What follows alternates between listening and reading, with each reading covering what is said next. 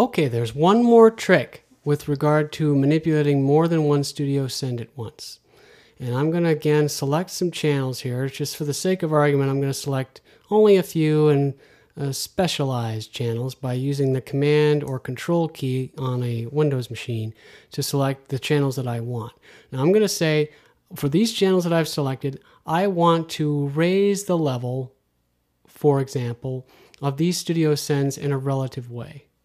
So I can do that by selecting those channels and then right-clicking on the Studio One channel here and then doing Change Studio Sends Levels.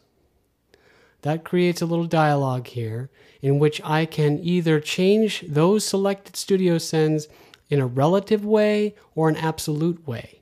So right now they're set to relative mode, so it's set to 0 dB, and I can either raise or lower that level, and it will either raise or lower the level based on what the level is now for each respective studio channel. So if I raise the level, it will raise the level of those channels relatively to what they were before.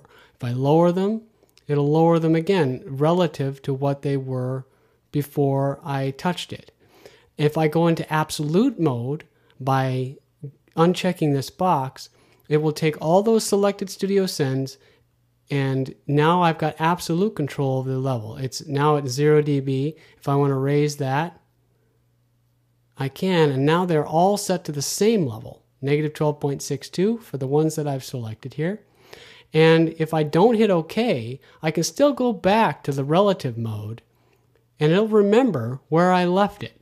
So I left it at changing it to negative 18 dB relative to their original levels. And it also remember the absolute mode I'd set it to, the negative 12.62 dB. But whatever I do, once I hit OK, then it forgets all that, of course, and you're starting over. So I'm just going to leave it at relative negative 18 dB. And that's the way you can change a bunch of different studio sends levels all at once very easily.